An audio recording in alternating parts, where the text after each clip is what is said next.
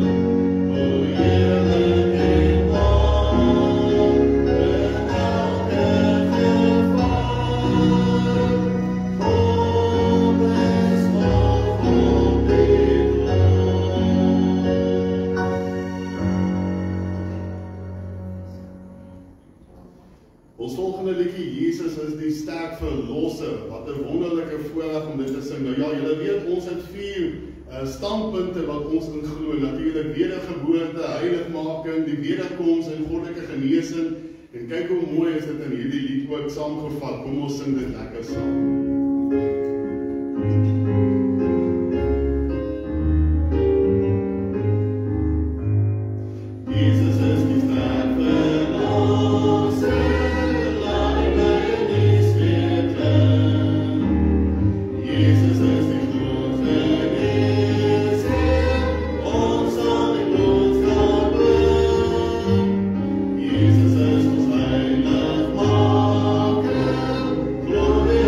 Halleluja, sing.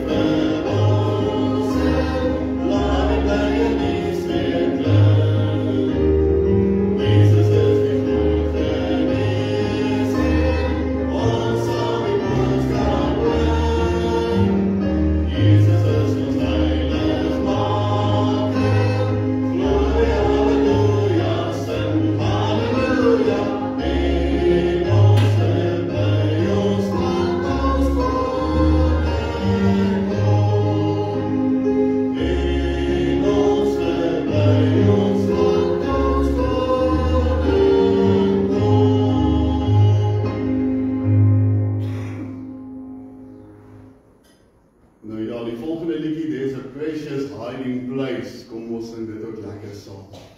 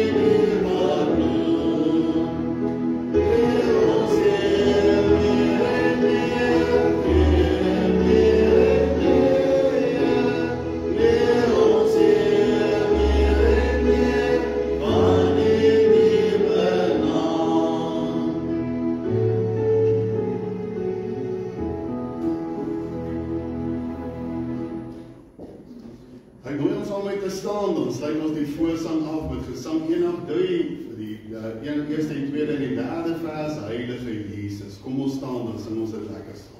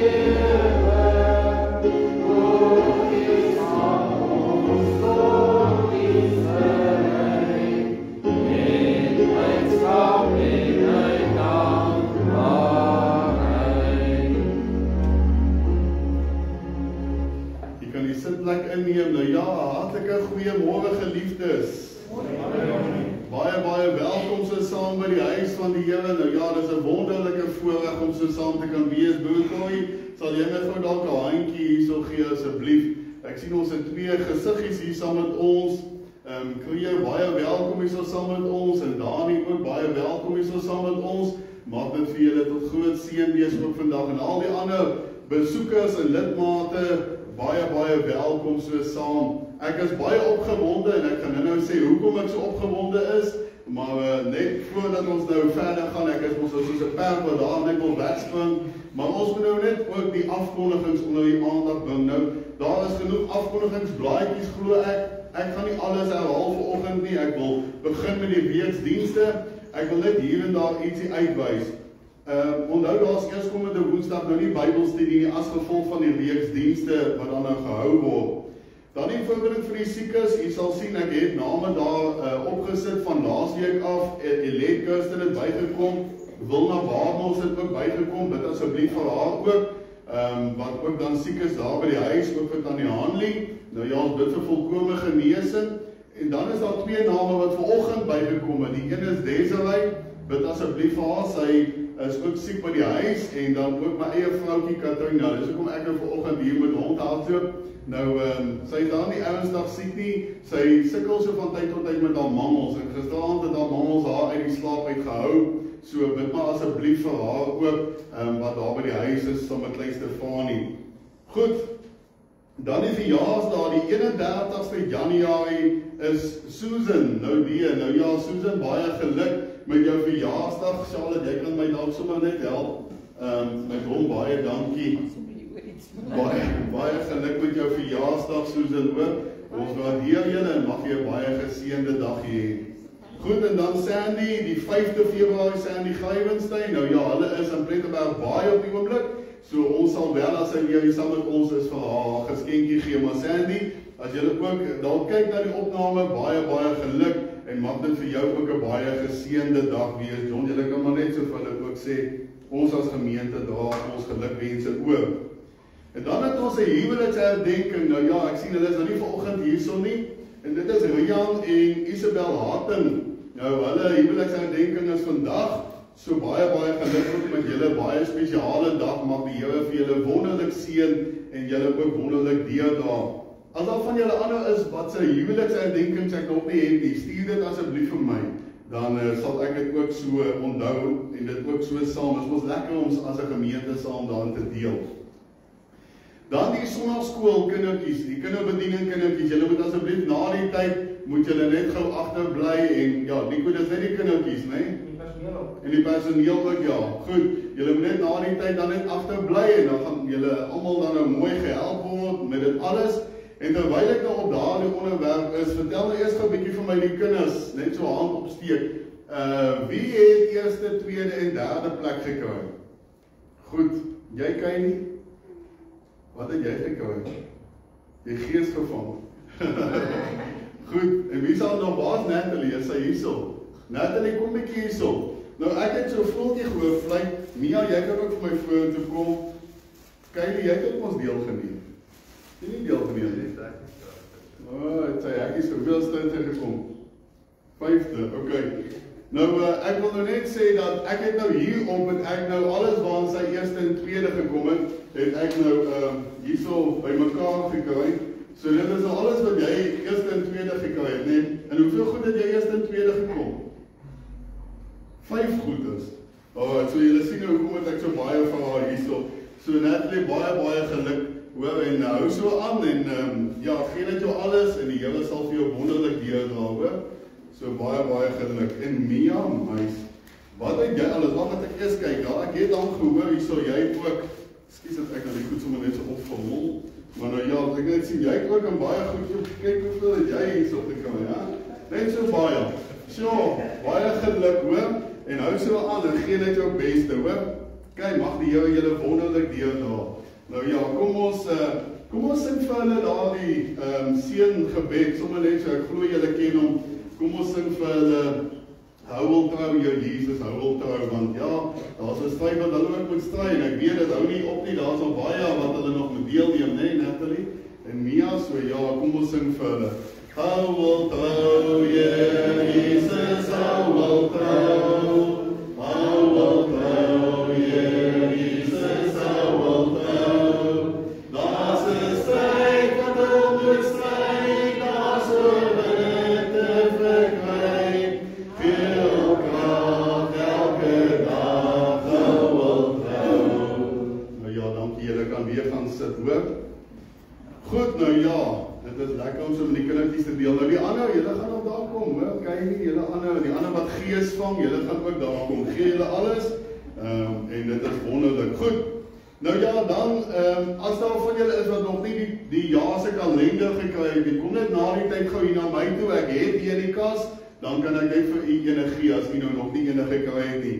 Al die ander kan u daar kyk, ek wil net onder die aandag bring, die projekkursus sou die 7de Februarie gewees het, maar daar's nou heel wat mense, ek het nou heel wat reaksie gekry by mense, en ook mense buite die gemeente, en baie het my gevra, kan ek dit nie asseblief aanskuif met 'n week nie, want daardie dag het van die skole goed aan en so voort, en daarom het ek het toe goed gedink dat ons dit wel met 'n week aanskuif. So, ons gaan net daai projekkursus dan die 14de Februarie, ek het met hulle almal gepraat, en almal wat my gekontak het gesê die 14de gaan vir hulle baie beter pas. So die 14de is dan ons projekkursus. Nou ek het gesê, kinders, vroue, manne, almal is welkom. Iewers gaan iemand 'n boodskap moet bring by 'n skool of by 'n familiebyeenkoms of waar ook al, en dit gaan u net so 'n bietjie help om 'n bietjie beter georganiseerd dan daar te wees. Goed, en dan die CAD Rustenburg. Jy sal sien ek het dat daaronder, nou weet jy, die ken die CAD nie, ek was jare by hulle betrokke gewees by Brits. Nou dit is die Christelike Afhanklikheidsdienst, dit is 'n interkerklike groep. Nou daar is nie 'n tak in Rustenburg nie, dit is nou vir mense wat of alcohol verslaaf is, dwelm verslaaf, hoe ook al. En dit is nou waar mense kan by mekaar kom en sê, maar jong, help my, ek kom altyd daai iemand wat as ek voel, ek kan nou nie meer nie, wat ek die telefoon kan optel en iemand kan skakel, is soos 'n omgee groepie.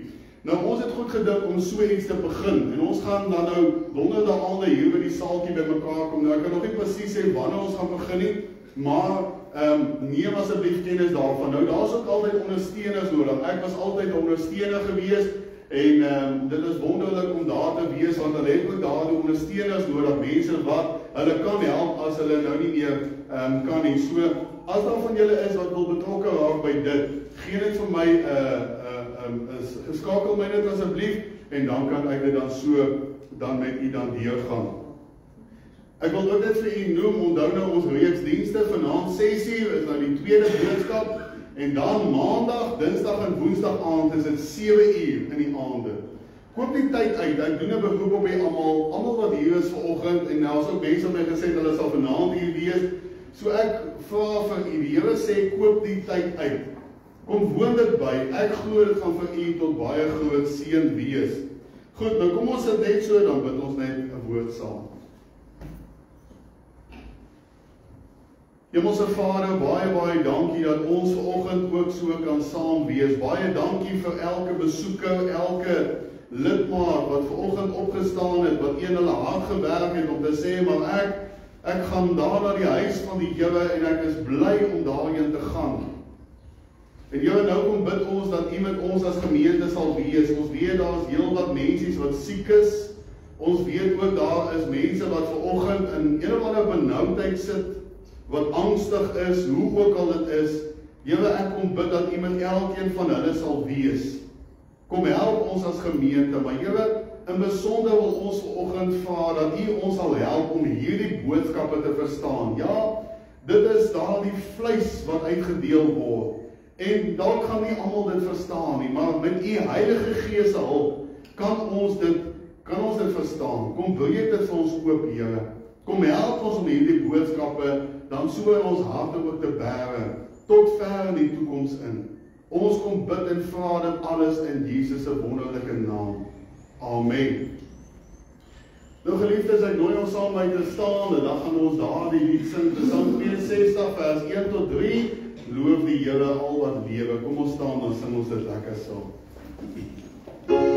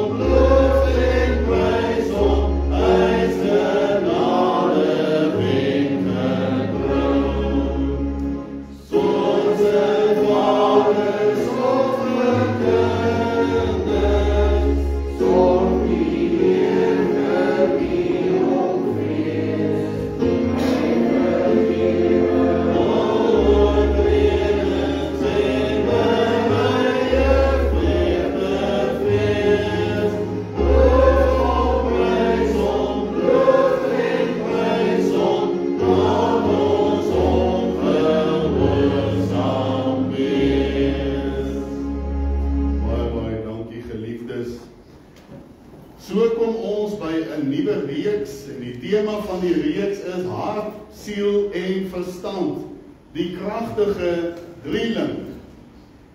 Nou, voordat ons begin by vanoggend se boodskap, wil ek vir u noem, wie van u het al ooit gedink?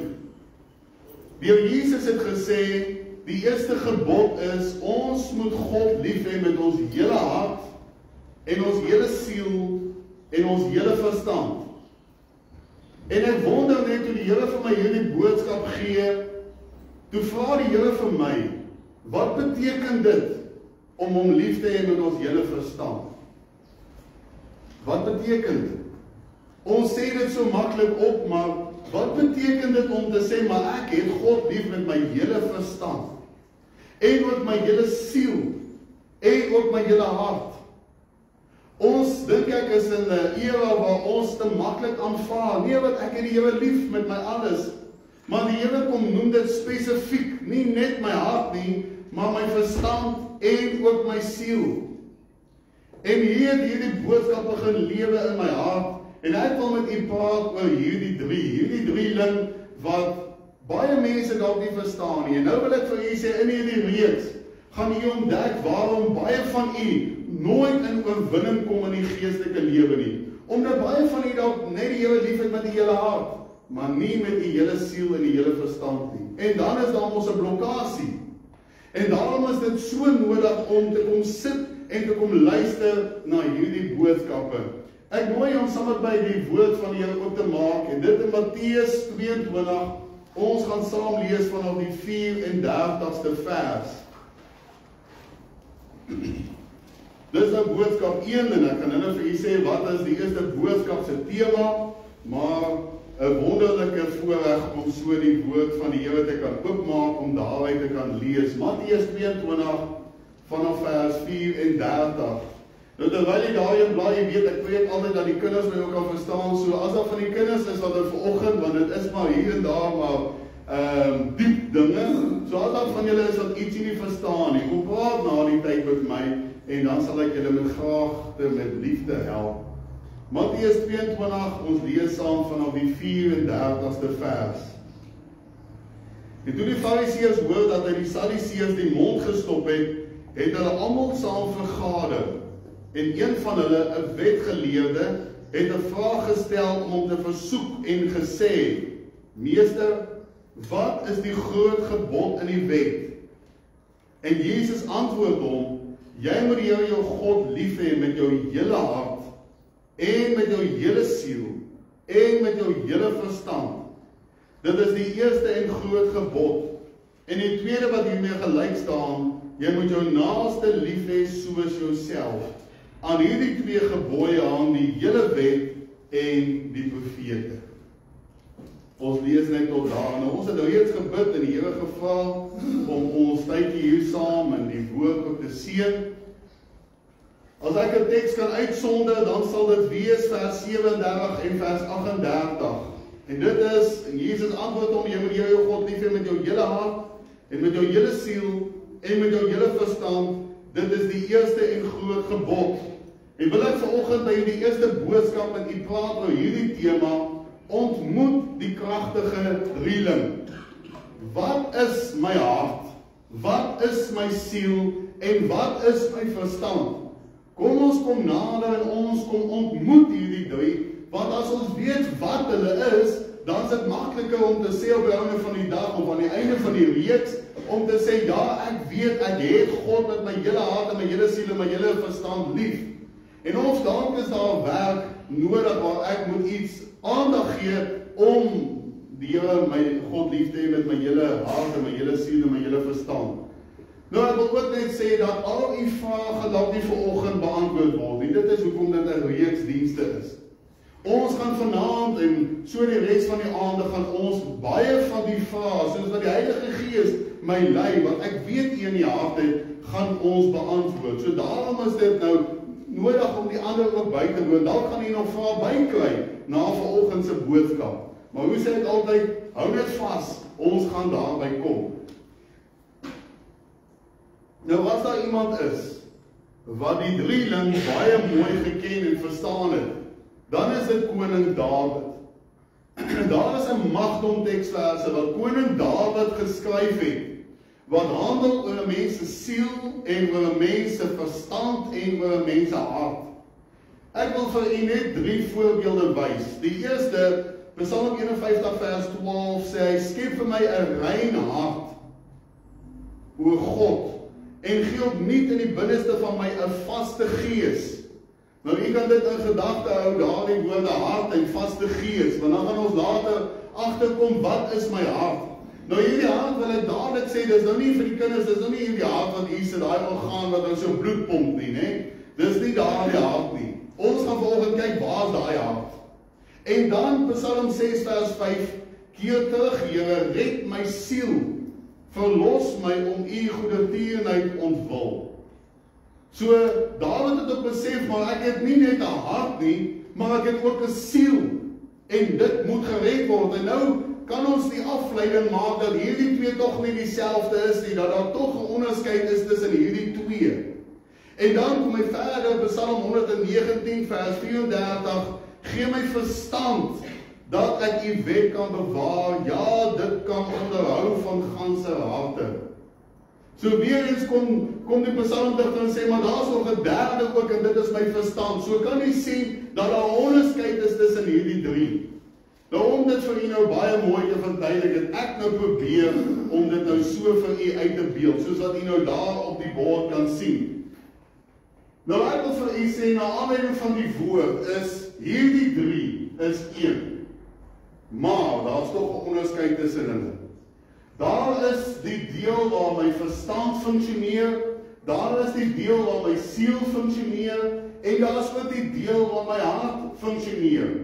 So dit is 1, maar toch is daar 'n onderskeid tussen hierdie 3, en dit is waarom die tema ook is, die drieling. Hulle kan nie van mekaar losgemaak word nie, daar is baie wat hulle in ooreenstemming met mekaar is. En so weet ons dat die Here het ons gemaak, waar hy ons geskaap het met 'n siel, 'n verstand en 'n hart. En daar het nog iets bygekom by dit, en dit is natuurlik uit die gees in ons ingeblaas, en dit is wat ons van lees in Genesis 2 vers 7, en die Here God het die mens geformeer uit die stof van die aarde, en in sy neus die asem van die lewe geblaas, sodat die mens 'n lewende siel geword.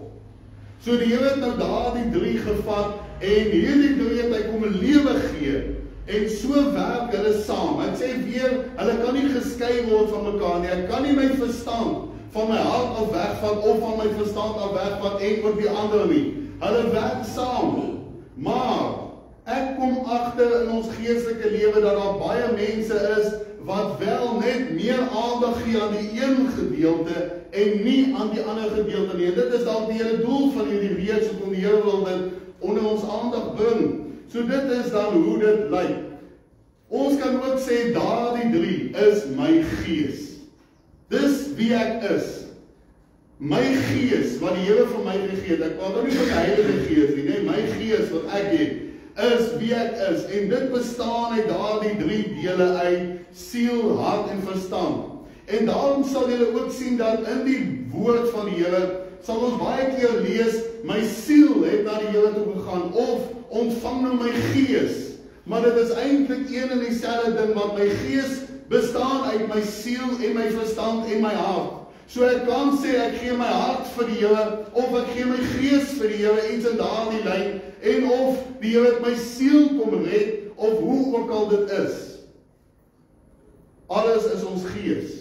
En so lees ons in 1 Korintiërs 6 vers 17, maar by die Here aanhang is een gees met hom. En nou interessant, ek het nou hierdie teksvers gaan soek, want hierdie teksvers in die oorspronklike taal in die Grieks, verduidelik dit vir ons so mooi. En dit sê, daai woorde aanhang, is nogal interessant as 'n mens dit nou gaan navors, daardie woorde wie die Here aanhang, beteken in die Griekse taal, wat hom met al hulle dele aanhang. Dit is hoe dit in die oorspronklike taal staan, met al hulle dele aanhang. Met ander woorde, hy wat die Here aanhang, met sy hele hart, en sy hele siel, en sy hele verstand, is een gees met hom. Nou dit word beweer, dat ons as mense, nou dis dit 'n bewering, ek dink nie ons kan dit regtig presies vasstel nie, as mens maar slegs 10% van ons brein gebruik. Jy het dit al iewers gehoor. So 90% lê maar net daar in die bed en slaap. Dit word nie gebruik nie. Net 10% word gebruik. En om te dink met daardie 10% kan ons alreeds so baie doen. Dink net, as ons brein kon gebruik om 20 of 30 of selfs 70% te kan gebruik, hoe sal ons as mens dan kon wees? Ek praat uit 'n menslike oogpunt uit. Wat sal ons as mense kon bewerk en kon regkry as ons dan meer as 10% gebruik? Nou hoekom noem ek dit 'n verheerlik? Ek dink dit is 'n wetenskaplike. Dink net, as ons net 10% van ons hart gebruik, of ons verstand, of ons siel nie, maar ons gebruik 100% om die Here met God lief te hê met alles 100%, dink net wat sal ons dan kan doen? Want die probleem is, ons as mens gaan skei dit. Ons het baie keer die verstand van sekere geestelike dinge. En ons het baie keer, sê ons maar, ek het my siel behoort aan die Here, en of my hart behoort aan die Here.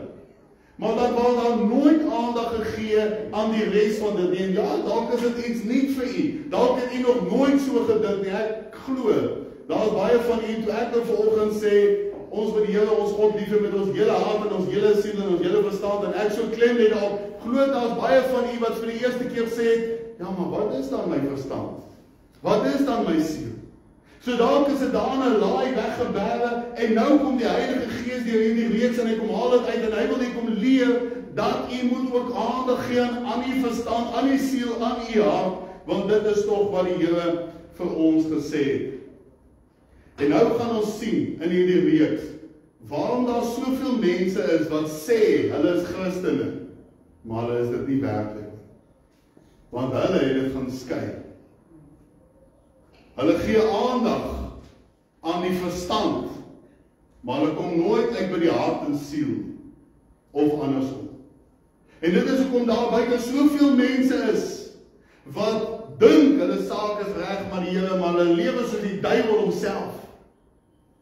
En as ek vir hulle sou vra, dan sal hulle vir my dadelik sê, nee, ek het die Here lief, en ek weet hy het my ook lief.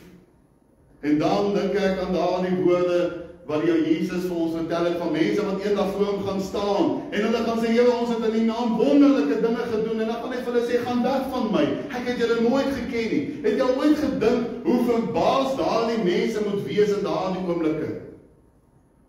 Hoekom gaan hulle verbaas wees?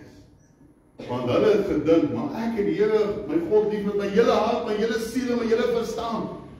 Hulle het so gedink, maar hulle het nooit aandag gegee aan daardie woorde om daarby uit te kom om seker te maak dat ek wel hom lief het met my hele hart, my hele siel en my hele verstand nie. En soos ek gesê het, ons gaan in hierdie reeks ook sien waarom baie van die mense nie in 'n geestelike oorwinning kom nie. Waarom voel dit, ek kom nou daar en dan val ek weer terug, en ek kom weer daar en dan val ek maar net weer terug. Ek dink so daaraan. Almal van ons se brein lyk dieselfde, jy al lang gedink. Brein lyk presies dieselfde. Maar tog is almal van ons verskillend. So wat maak dan van ons dat ons verskillend is, terwyl ons dieselfde brein het? Wat maak dat ons verskillend is? Ek praat nie net van ons liggaam nie, ek praat van ons emosies en hoe ons dinge hanteer en al daardie, want dit is waar ons hart en ons siel en ons verstand inkom. Dit is wat ons anders maak van mekaar. Ons hart, ons siel en ons verstand. Ek dink selfs in die hemel gaan ons verskillend wees van mekaar. Ons gaan nie net een mens wees nie. Wat maak dan daar dat ons anders is? Ons brein gaan nie saam nie, hy gaan nie tot stof word. Dit is 'n orgaan. Maar tog na die dood gaan ons nog steeds lewe. So kom ons kyk nou na hierdie drieling, en vanoggend gaan ons hulle nou net ontmoet. So daar gaan dit nou vanoggend vir u nog baie meer vrae uitlok, maar dis ook reg, dan kan u nou die antwoorde kry in die res van die boodskappe. Kom ons begin by die heel eerste, die verstand van 'n mens. Psalm 139 vers 23 sê, deurgrond my, o God, en ken my hart, toets my en ken my gedagtes. ken my gedagtes. Nou, Dawid kom en hy sê, Here, U ken my hart, kom toets dit en ken my gedagtes. So wat is my verstand? My verstand is daardie deel in my, en jy moet nie nou U brein daaraan sien nie, want ek het nou net gesê, dat ons brein gaan uiteindelik doodgaan, maar ek gaan nog steeds lewe. So my verstand het nie net noodwendig met my brein te doen nie. Dit is afgesien van my brein, dit is afsonderlik van my brein. My verstand is daardie, kom ons noem dit nou maar ding, wat besluite maak. Maar meerendeels besluite maak tussen goed en sleg.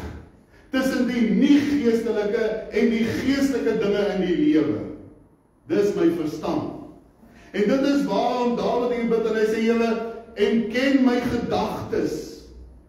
Want hy wil weet, is daar iets wat hy verkeerd gedink het, verkeerde gedagtes hier, wat die Here vir hom moet kom uitwys. Nou kom ek by ons. U verstand is nou daai ding, wat nou daar amper op die skouer sit, en sê, ja, ok, luister maar na hierdie boodskap. Of, nee, moenie nou luister nie. U verstand is dit wat die hele tyd vir u sê, moet u nou hierna luister, of moet u nie daarna luister nie, moet u dit aanvaar, moet u dit nie aanvaar nie, moet u daardie vloek, of moet u hom nie vloek nie, wat moet u doen? Dit is u verstand wat die hele tyd daardie besluite neem. En weet u hoeveel tyd en aandag spandeer ons daagliks aan daardie deel van ons verstand? En dit is hoekom ek nou gesê het, baie mense het net 'n verstandkennis van God ook. Omdat ons elke dag ons verstand so baie gebruik, en nou sê ek weer, moet dit nou nie misgesnyd met die brein nie. Ja, die brein kan nie dat nou help as mens, maar daardie verstand is iets wat, ons gaan nou ook daarna kyk, wat vir ewig gaan lewe. So dit is ook deel van u, dit is wie u werklik is. Daai verstand. En nou gebruik ons soveel tyd, aandag en energie aan daardie verstand. En baie mense lees hulle Bybel en hulle lees hulle Bybel deur en al daai woorde gaan sit in hulle verstand. Waar ook al hulle verstand is, hy wys maar nou so, maar waar ook al hulle verstand is, nou kom vat hulle daardie woorde, wat sê daai mense dan? Ja, ek het die Bybel deur gelees, nee wat ek het ook geweet. So nou sit hulle verstand wat vir hulle sê, nee wat jy's reg. En dit is amper soos wat die Here sê, bedrieglik is die hart bo alle dinge. Daai bedrieglik is die hart bo alle dinge. Moet jy nie nou sien, dit is nou die hartse deel. Dit is eintlik daai verstand deel, want onthou hulle drie is ons nou een, maar dit afsonderlike funksie. So dis daai deel, daai verstand, bedrieglike is hy, want hy gaan my wil bedrieg. Hy gaan vir my sê, my saak is reg met God, maar dan is dit nie. Hy gaan vir my sê, nee wat jy as kind van God is reg, maar dan is ek nie. En nou het ek gesê, hoeveel tyd en energie ons spandeer aan ons verstand. En Deuteronomium 6 vers 5 sê dit baie mooi. Daarom moet jy die Here jou God lief hê met jou hele hart en met jou hele siel en met al jou krag. En dit is interessant, daardie Hebreëse woord wat daar gebruik word, is min of meer dieselfde woord wat gebruik word vir verstand. Dis hoekom ek hom nog gaan insit het. So hoekom sal die Here nou nie daar net sit verstand nie? Hoekom sal hy nou daar sit krag? Hoekom? Want dit is waar ons meeste van ons krag en energie op spandeer. Weet jy hoeveel energie spandeer ons aan ons verstand daagliks? Aan denke, besluite, links en regs, reg of verkeerd. Nou hulle het 'n studie gedoen. 400 tot 500 kalorieë 'n dag word gebruik net aan daai verstand. 400 tot 500 kalorieë. Nou vir die kinders, hoeveel is dit? Dit is nou ongeveer 1 blikkie koeldrank het 139 kalorieë. Dit hang nou af van verskaffer tot verskaffer, maar 139. So ons kan maklik sê dat dit van tot 4 tot 5 blikkies koeldrank is, wat net my verstand, daai denke van my gebruik daagliks om te dink, om besluite te neem. En nou, omdat my verstand gekoppel is aan my siel en my hart, verstaan ons nou waarom dit so belangrik is om ook aandag te gee aan die verstandgedeelte. Want my verstandgedeelte kan dalk besluite neem wat my hart en my siel gaan beïnvloed, wat dit vuil gaan maak. En daarom is dit belangrik dat ons voortdurend daarna moet kyk.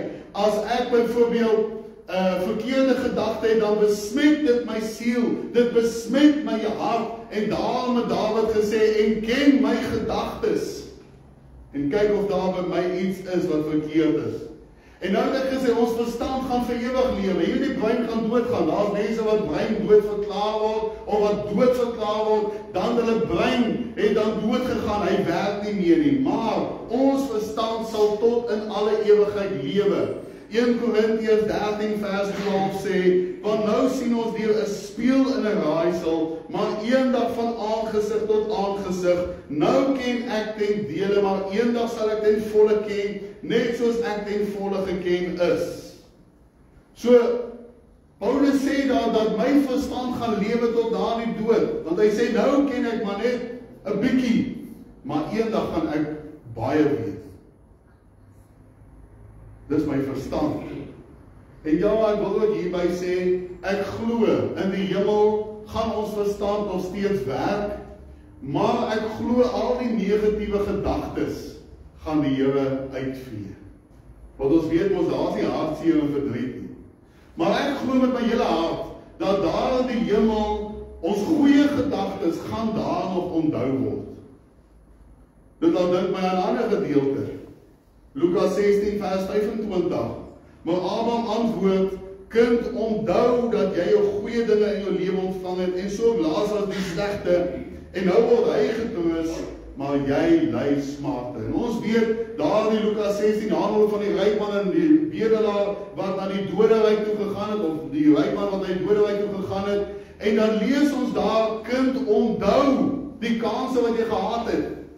So daar is mense in die doderyk wat baie van die dinge onthou, die kanse wat hulle gehad het op aarde, en net so ook die teenoorgestelde, is daar mense wat by God gaan wees in die hemel, wat baie van die mooi dinge gaan onthou in die hemel. Ek glo, ons gaan van ons geliefdes daar erken. Ek glo, ons gaan baie van die mooi dinge gaan ons daaroor praat. Daar kan ek daar by op Petrus gaan sit en praat en bietjie vir hom vra, jong, nou hoe het jy daar die dag gevoel, toe jy nou in die water spring, en jy swem daar na die kant toe, en jy gaan trek sommer daai net met daai klomp visse uit.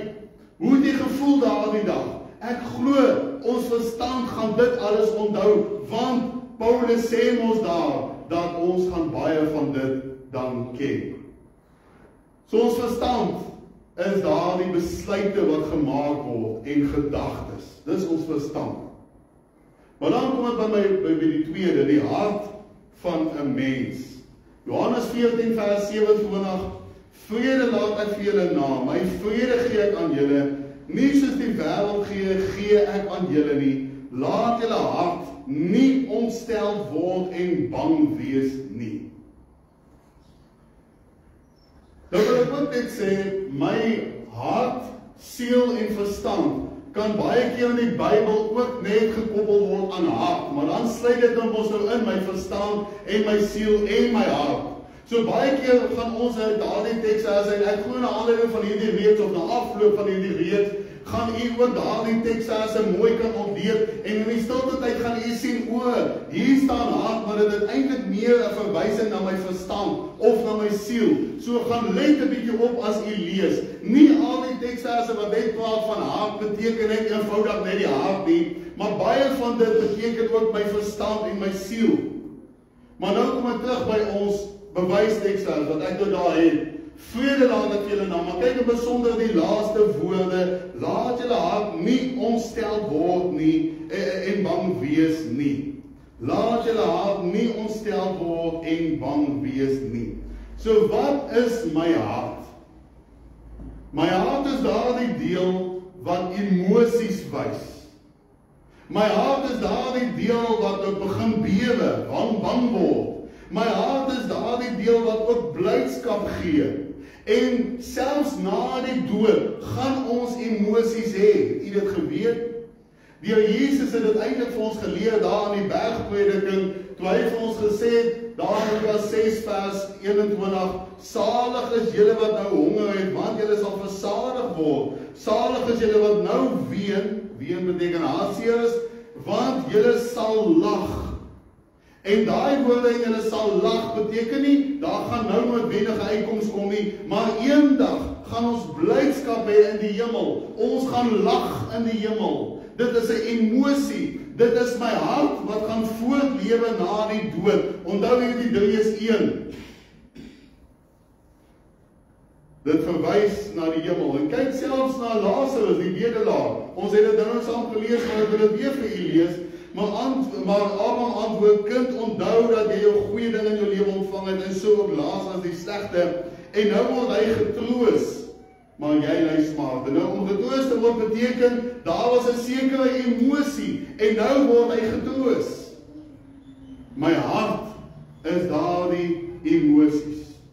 En u hart is dit wat nou maak of u haastig is huis toe, en of u rustig is. U hart is dit wat daardie emosies wys.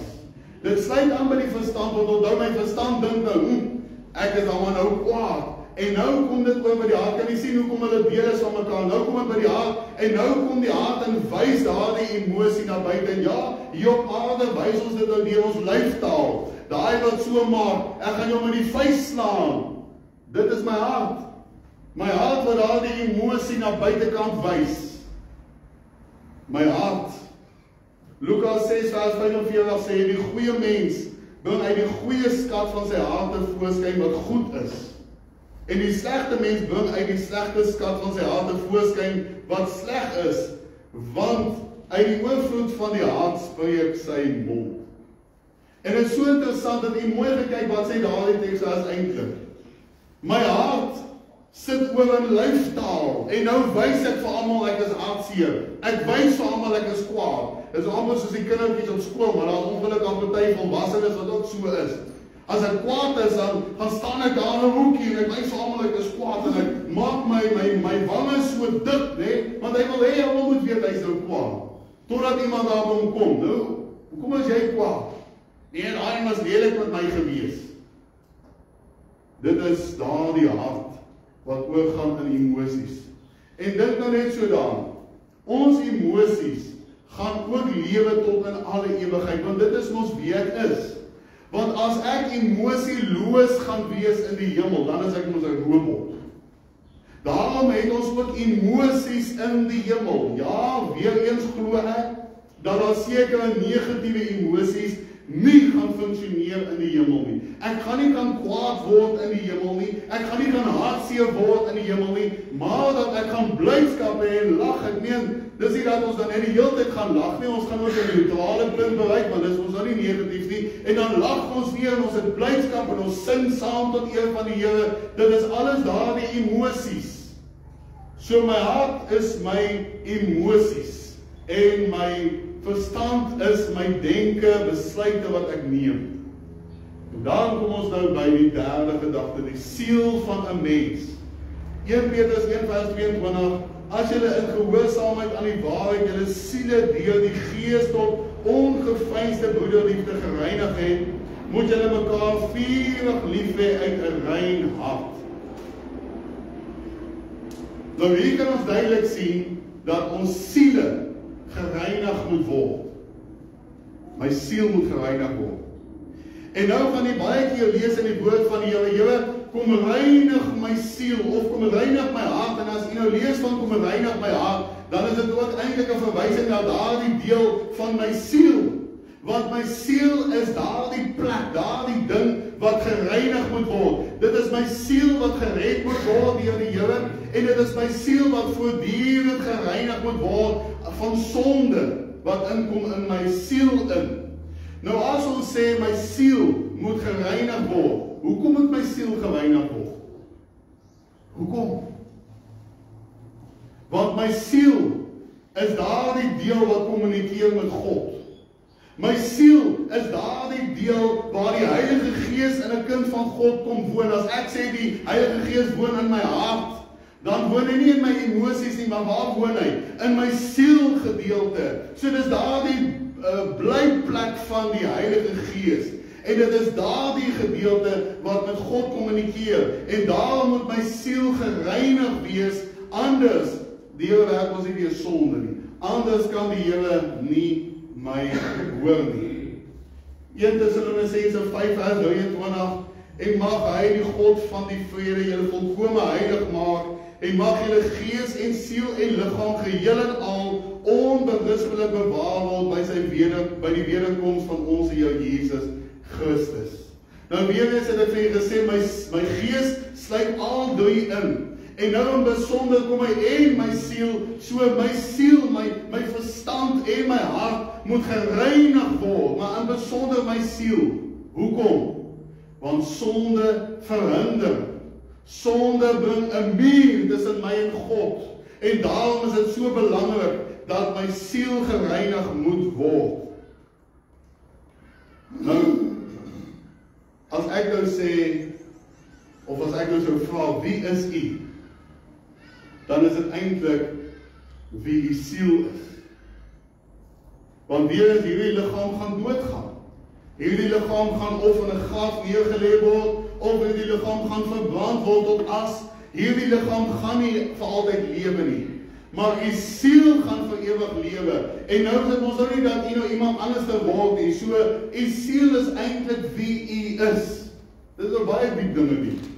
Maar dit is eintlik wie u is. En daarom lees ons in Esegiel 18:4, kyk, al die siele is myne, soos die siel van die Vader, so die siel van die Seun, hulle is myne. Die siel wat sondig, die moet sterwe. So die Here sê dat al die siele behoort aan hom. Elke geloof se siele op hierdie aarde behoort aan die Here. Ek het nie, hulle dink dit behoort aan wie ook al. Maar dit behoort nie aan daardie afgod nie. Dit behoort aan God, want hy is die een wat die siel gemaak het. Maar beteken dit al die siele gaan uiteindelik hemel toe? Nee, want hy sê mos nou daar, omdat die siele aan hom behoort, het hy reg om te sê, nee, daardie siel moet vernietig word. Omdat daai siel my nie aanvaar het nie, moet daardie siel in die hel gewerp word uiteindelik. So dis wat die Here sê, al die siele is myne. En dit wat in my hart en in my verstand aangaan, daai emosies en my denke en besluite, dit beïnvloed my siel. My siel. En my siel beïnvloed ook die ander. Want dink nou net, as ek nou 'n verkeerde gedagte kry, dan is dit mos nou sonde. Waar gaan daai sonde? By my siel. En nou maak dit dat daar blokkade kom by my siel, tussen my en God. En nou kan ek nie geseën word nie, en nou kom ek op daardie punt waar my verstand ook daaronder lê. Want nou gaan ek nie meer die mooi dinge begin bedink nie. En het jy al gesien 'n kind van God, wat terugval in sy of in haar lewe, in hulle geestelike lewe? Het jy al gesien wat doen hulle? Is asof dit 'n sneeubal is. Hulle gaan net al hoe erger, dan sê hulle waarlik bekeer. Maar as hulle nie bekeer nie, dan kom sit die duiwel ons daar en hy sê, ag nee, maar kyk, jy het dit al klaar verkeerd gedoen. Jy kan maar net sowel op daai ook steel. Jy kan maar net sowel daai en ook maar nog slaan in die vuis. Gaan maar net aan. En so gaan dit net aan en dit word 'n sneeubal uiteindelik. En dit beïnvloed my siel. En my siel beïnvloed my verstand en my hart. Omdat daar 'n blokkade daar kom. En ja, my siel kan ook emosies bevat, dit is so, want hierdie drie loop hand aan hand met mekaar. 1 Samuel 1:15 lees ons, maar Hanna antwoord en sê, nee my Heer, ek is 'n vrou beswaard in my gemoed. Wyn of sterk drank het ek nie gedrink nie, maar ek het my siel voor die aangesig van die Here uitgestort. En nou daai woord uitgestort is nou, sy besef, dalk is daar iets in haar siel wat verkeerd is, wat vuil is, en daarom kom gooi sy dit soos 'n mandjie, kom gooi sy dit uit daar voor die Here, sê Here, ek is al klaar daarmee, ek kom breek daarmee, kom was my skoon.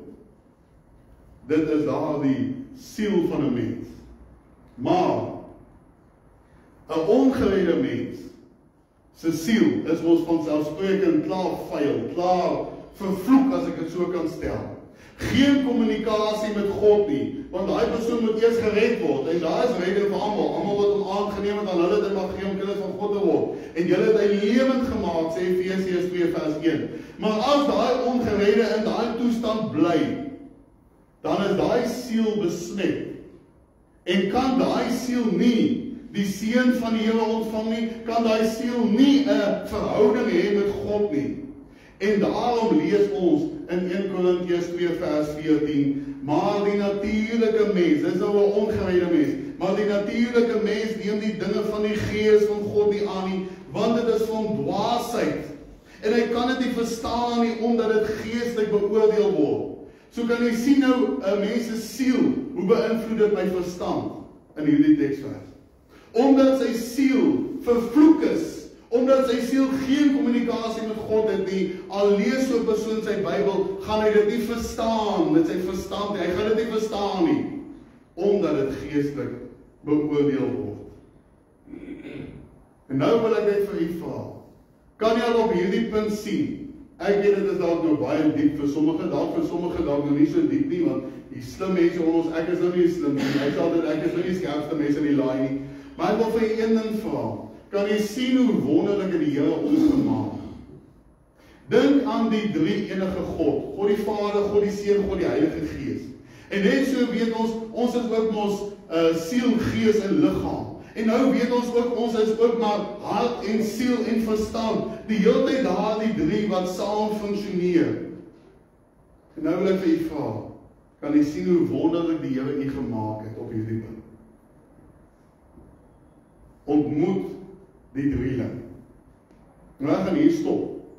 Ons gaan nou verder aan met die aande, om hierdie baie mooi te verduidelik, en ek gaan dit nou meer in verhale gaan insit in die Bybel, sodat ons dan beter op 'n praktiese manier kan verstaan. Dis ook ek gesê vanoggend, is nog maar so 'n bietjie half tegnies, maar die res gaan baie makliker wees, want dan gaan ons dit nou presies in verhale inpas, en kyk hoe werk 'n mens se hart, siel en verstand, sodat jy aan die einde kan sê, ja, nou besef ek het die Here dalk nie lief gehad met my hele hart nie, maar van vandag af gaan ek dit doen.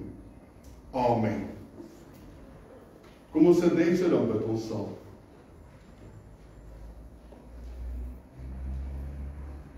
Jou Jesus, baie dankie vir hierdie boodskap, en ja, Here, ek kom bid, dat U asseblief ons sal help, ook verder in hierdie reeks om te verstaan.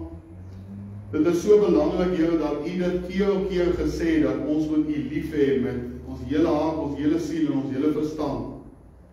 En ons het nodig om dit mooi te verstaan, Here, want anders kan ons dalk een van hulle afskeep, of een van hulle kan skade ly, en dan besef ons dit nie eers nie, en dan wonder ons hoekom dit so gaan in ons geestelike lewe. En daarom kom bid ons, Here, kom help ons asseblief, om die res van die dienste by te woon en ook dit te verstaan. En ek kom bid ook nou al reeds vandag, dat U ons sal help om dit te oordink, en kom breek U dit vir ons oop, o Heilige Gees. Ons kom bid en vra dit in Jesus se naam. Amen. Baie dankie geliefdes. Nou, ons gaan nou eers 'n liedjie saam sing, terwyl die kerkraad vir ons die tafel gereed maak. Ons sal later die offergawes opneem, dankie broer Kooi. Ons gaan nou eers 'n lied saam sing, terwyl die tafel vir ons net gereed gemaak word. Kom ons staan, dan sing ons daar die lied oor Wonderman van Golgotha. Kom ons staan, dan sing ons dit saam.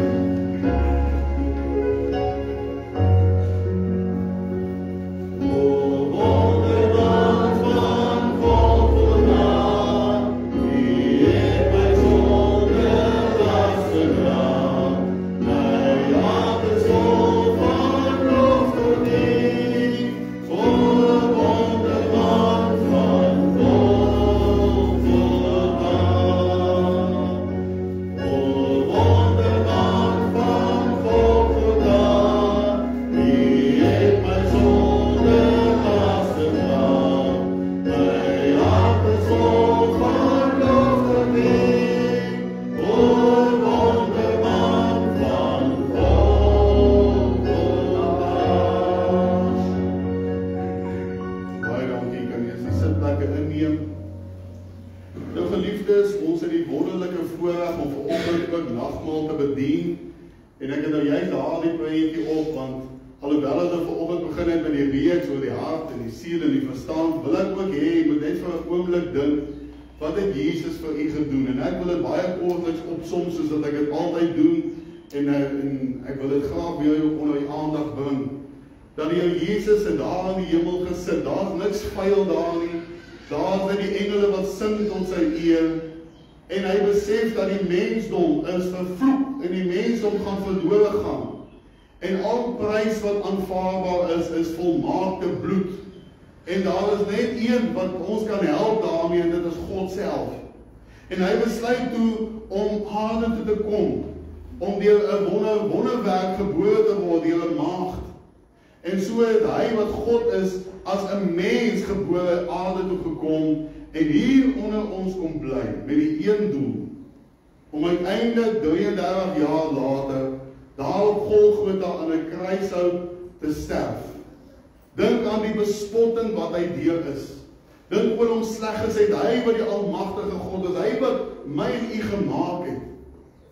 Dink aan dit wat hy vir ons gedoen het, en uiteindelik sy bloed wat gevloei het, en wat daar uitgepomp het uit sy liggaam, uit tot die laaste druppel, en hy die asem uitblaas, en so gesterf het, en 3 dae later uit die dood uit opgestaan het, en hy gee vir ons die ewige lewe.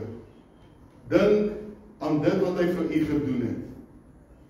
En nou gaan ek vir ons saam lees uit 1 Korintiërs hoofstuk 11 uit, en dit is soos wat Paulus dit van die Here ook ontvang het, die nagmaal, of soos wat ons dit nou ken, die nagmaalformulier, en ek wil dit vir ons baie graag saam lees.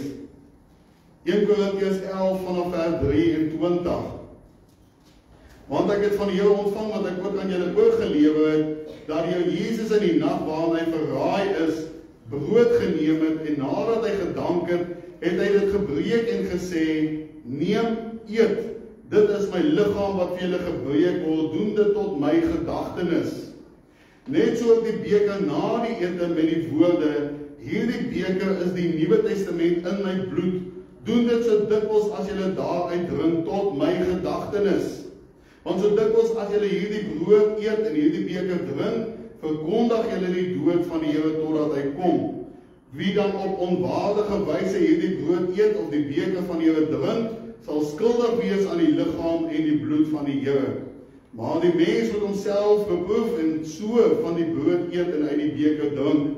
Want wie op onwaardige wyse eet en drink 'n oordeel oor homself, terwyl hy die liggaam van die Here nie onderskei nie. Daarom is daar onder julle baie swakkes en sieklikes, en 'n aantal het ontslaap. Nou hierdie tafel is al die kinders van die Here se tafel. En hoekom wil ek ongeredde daarin deel? Maar nou wil ek jy uitnooi. As jy nou vanoggend hier sit en dalk is jy ongered, dalk is jy 'n kind van God wat sit met sonde, nou is daar 'n geleentheid om nou daar waar jy sit, vanuit u hart uit, die siel, die verstand te roep na die Here en te sê, Here, kom red my, of Here, kom was my skoon. En ek sê maar altyd, dit help nie, ek sit met daai sonde en ek laat maar net die beker by my verbygaan nie. Beteken dit dan ek is minder skuldig? Nee, dis nie die bedoeling nie. Die bedoeling is maak nou reg en gebruik dit dan. Dis wat die Here sê. So daar wil ek elkeen uitnooi wat wil deel saam met ons. Besoekers is ook net so baie welkom om saam met ons dan daarin te deel. Nou goed, ek vra die 2 broeders wat saam met my kom aansit om asseblief vorentoe te kom.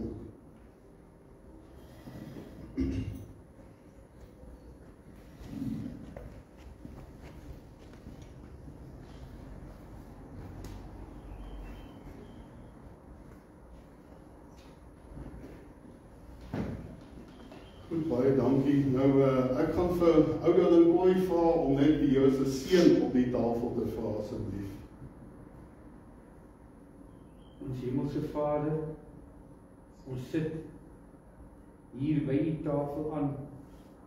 Dankie vir die betekenis. Dankie vir die liggaam wat U vir ons gegee het om te eet. Wat dit beteken is ons hele gemeente almal behoort aan die liggaam. Die bloed wat ons gaan drink uit die beker uit, kom van U. Seën dit oor ons in Jesus naam. Amen. Amen, baie dankie, julle kan maar weer die sitplek inneem. Nou geliefdes, ons het 'n wonderlike voorreg vandag om so 'n bietjie terug na die Bybelse tyd te beweeg en daarom het ons nou lekker ongesuurde brood vandag. Wonderlike voorreg om so 'n bietjie te dink aan hoe die Here Jesus hulle dit beleef het daar aan die aand. En nou lees ons in vers 24, en nadat hy gedank het, het hy dit gebreek en gesê, neem eet, dit is my liggaam wat vir julle gebreek word, doen dit tot my gedagtenis.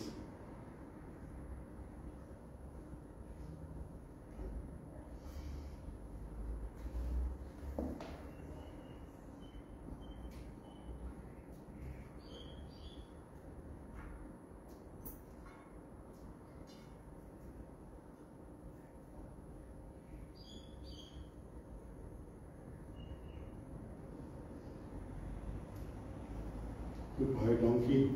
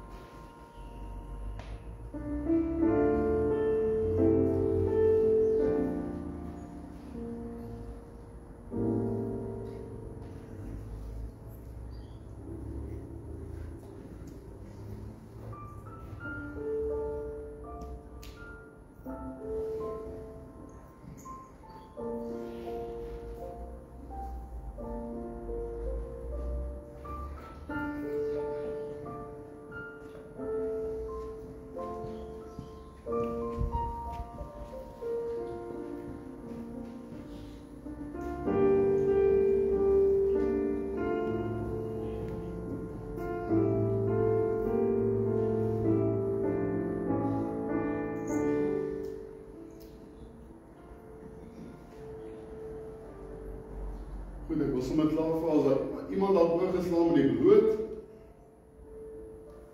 Dan lees ons daar in vers 25 net so op die beker na die ete met die woorde, hierdie beker is die Nuwe Testament in my bloed, doen dit so dikwels as julle daaruit drink tot my gedagtenis.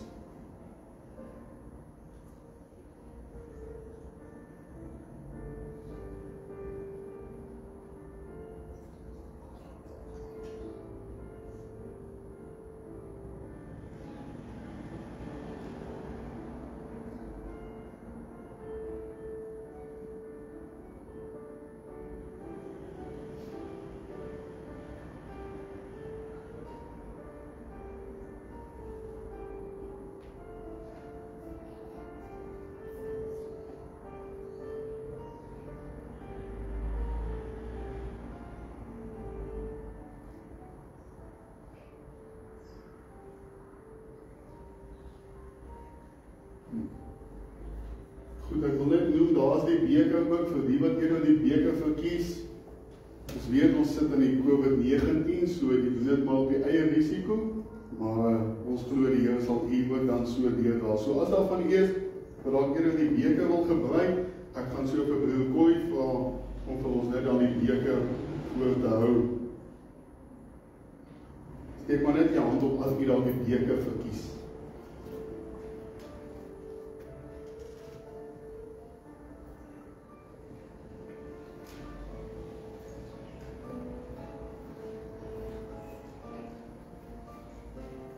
As daar nog iemand die kant dat die beker verkies, dan kan ek sommer help daarmee.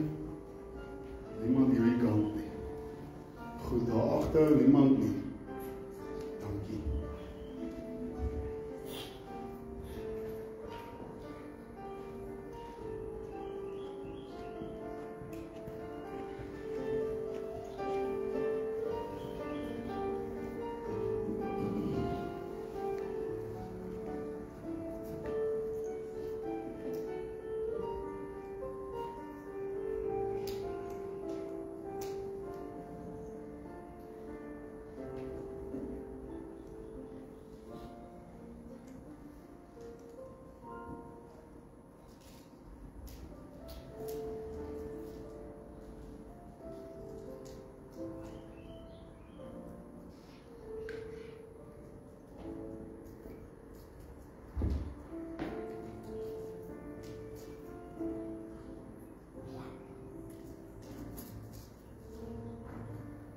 Terwyl ek op broer John kans gee, wil ek net gou hoor, is daar iemand wat dalk oorgeslaan is met die kelkies? Of met die beker? Goed, baie dankie.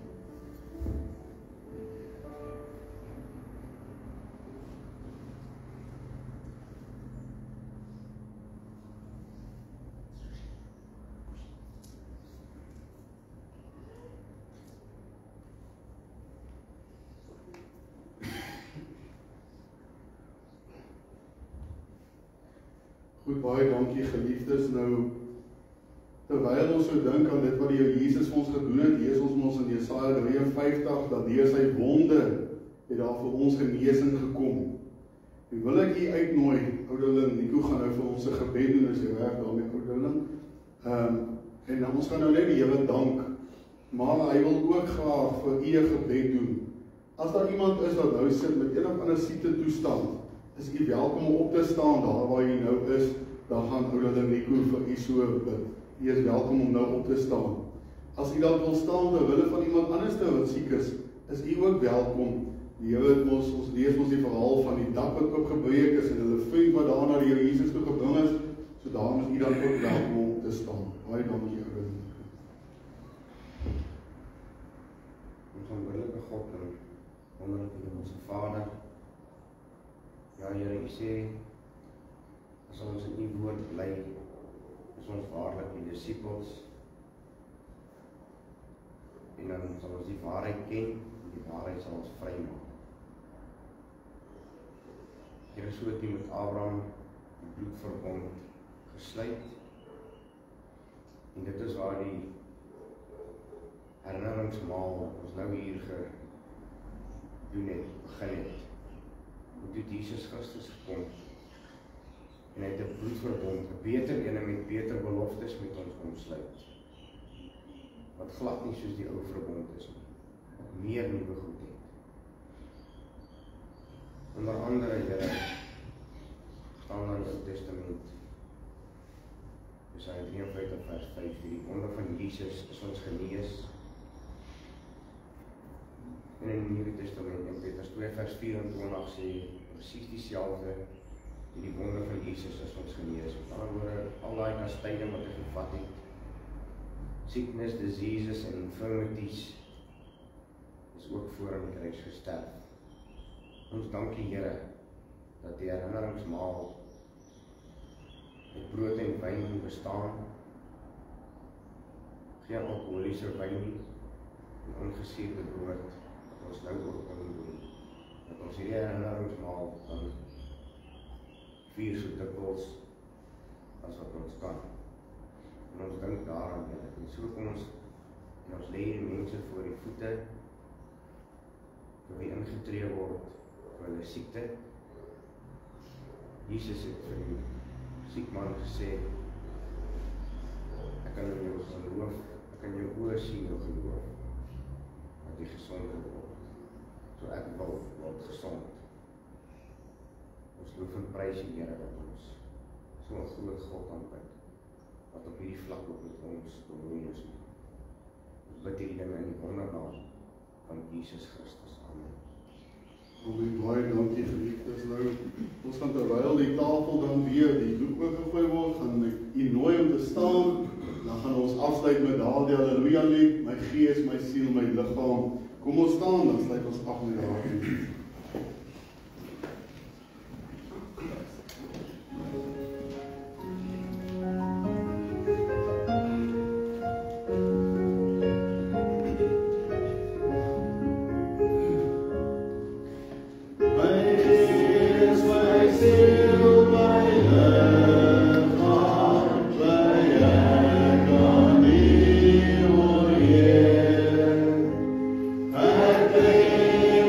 I